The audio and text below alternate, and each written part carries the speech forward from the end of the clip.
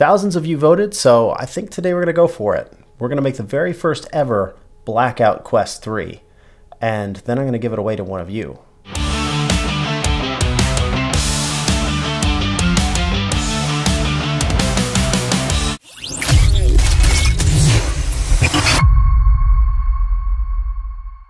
So a few months ago, I posted a poll on the YouTube community, and I asked if Meta should release a blackout version of the Quest 3. I actually did two polls. I did one that was, should Meta release a blackout version of the Quest 3? And then I did one that had some other suggested colors, and it was like red and blue and pink. And overwhelmingly, everybody was like, yeah, black for sure. And it does kind of make me wonder why Meta doesn't just do this, because it seems like the interest is there and other gaming companies sell their consoles in different colors. I mean, that gray PlayStation 5 that was like the retro version of it with the retro logo is like the coolest thing I've ever seen in my life. And the thing is like a black Quest 3 would look cool. Any other color of the Quest 3 would look cool. Why are we stuck with white? The Quest 1 was black, that looked cool. The Quest Pro is black, that looked cool. So what gives? And I actually do have some experience in customizing quests. We've done a little bit of that before, just for fun, really. We've done a couple little giveaways here and there where we gave away custom faceplates.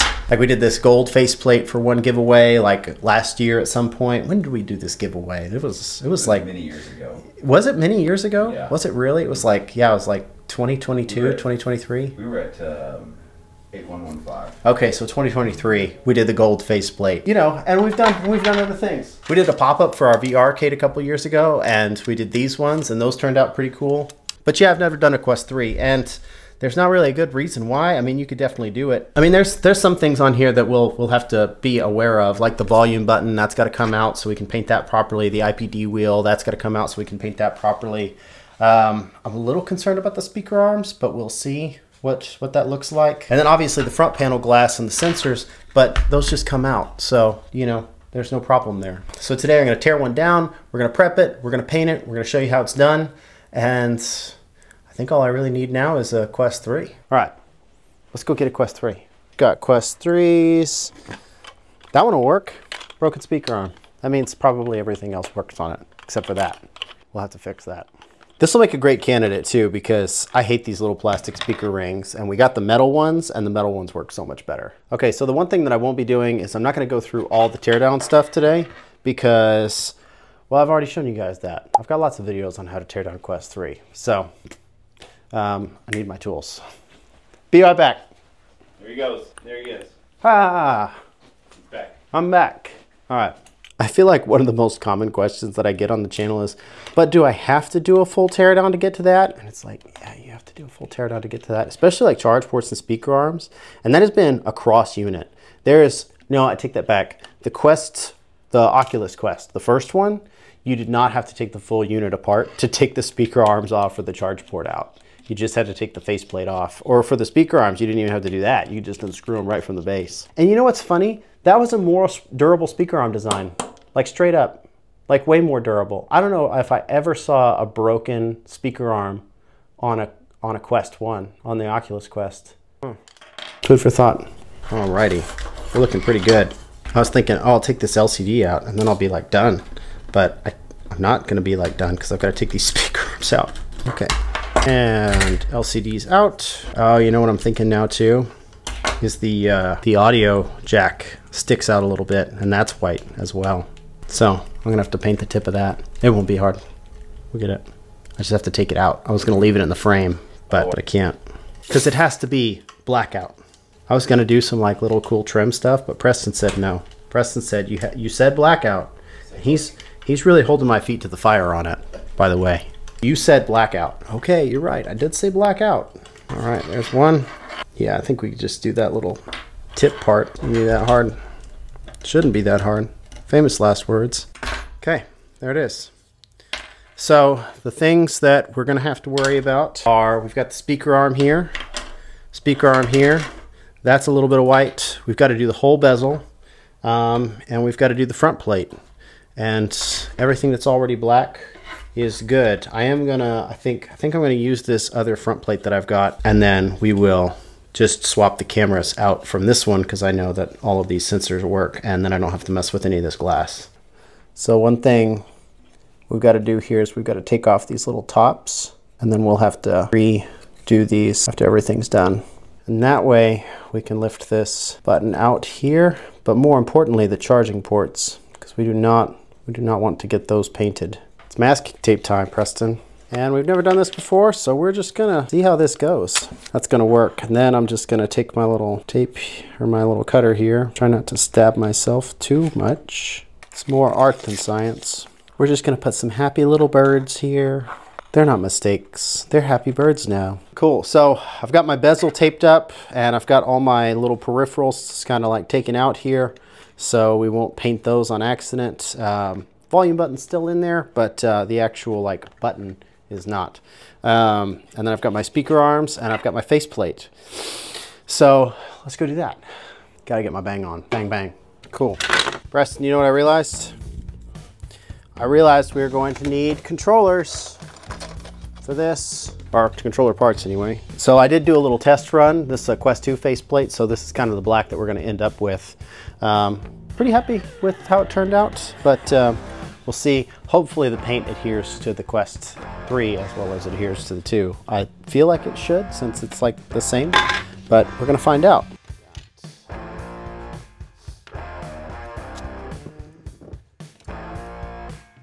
All right, okay. Let's blast it.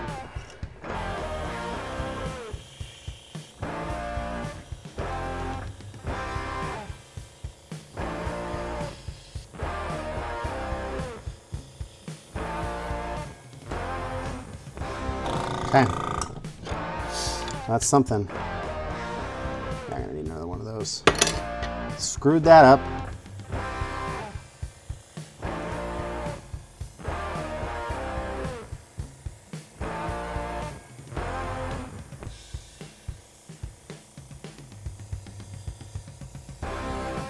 It's tough because like the rocking makes it a little bit of a moving target. All right, we're gonna move on to this little guy.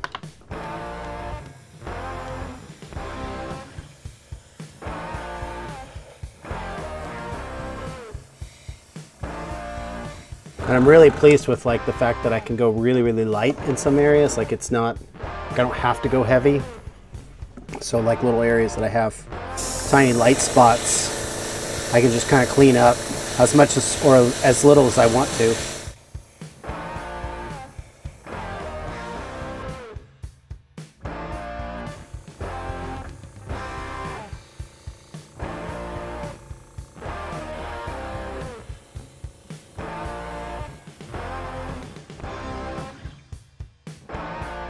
These like smaller pieces are so much more challenging because they want to blow away. I'd put some gloves on if you wanted to. Yeah, that would have been a good call, huh?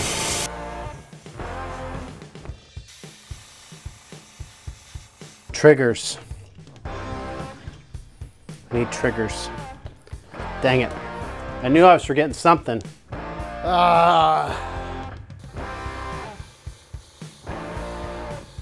All right, and then the only thing that's really left is I've got the other side of the speaker arms and then this one that I screwed up, so I need to go get another one of those. Good thing I've got a bunch of them. That'll work.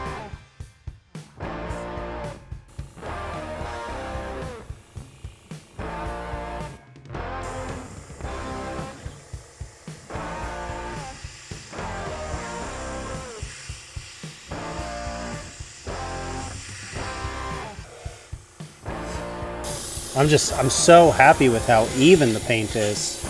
Even when I feel like I'm screwing it up, it still looks good. Wow. That looks great.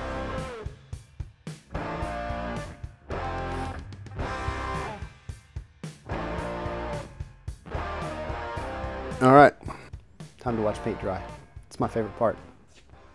I totally forgot about these little things, so I have to go paint these things, because otherwise they're just going to be the only white parts on all black controllers, and that's going to be really annoying. So I'm going to go paint these things. This is the third time that I've had to go back to the paint booth and load my paint gun up with more paint. I hope that I didn't forget anything else, because it's going to kill me if I forgot anything else.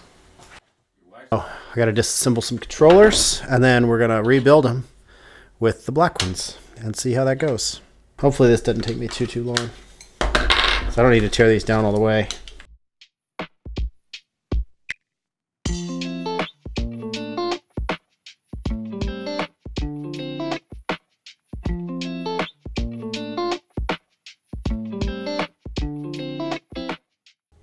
Yeah, so there we go.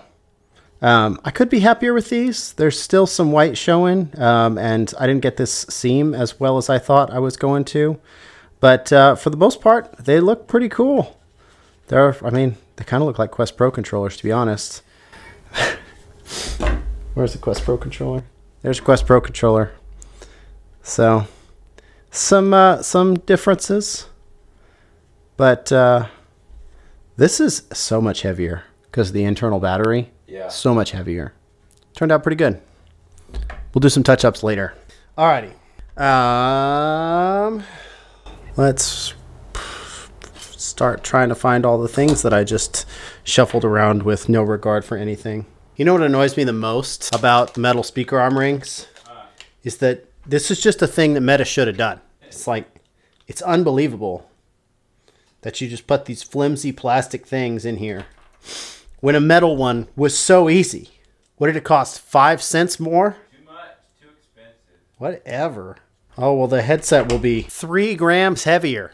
Oh, no. All right. It's go time. Oh, my gosh. What? Oh, it looks so good already. I can already see the vision, but I can't see where my screws are supposed to go.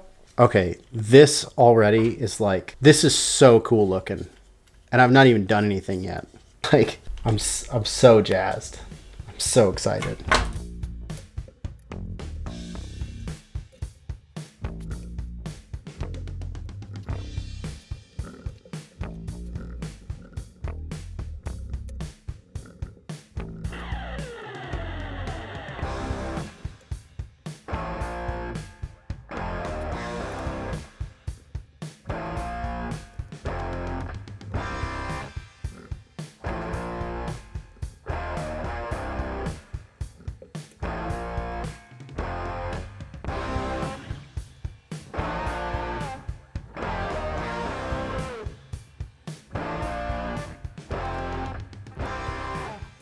And I think that's a wrap. Okay, so we've got our controllers and we've got our headset. And the only thing that I really need now is a head strap. So we got one. Not sponsored or anything. They just made a black head strap and we wanted a black head strap to go with our Black Quest 3. So let's check it out. Some assembly required. Put that in there. Cool. And a face shield. Can't live without that. Cool. Oh, and we got the light. I don't know, Preston. I don't think anybody's going to want this. I think we're just going to have to keep it. Now the real test. We've got to make sure that it turns on. If I did my job right, you'll hear the and we're good. Hey, everybody hear that? That's the sound of the MetaQuest pairing screen. All ready to go. Sweet. And now, for your viewing pleasure, we're going to do some action shots.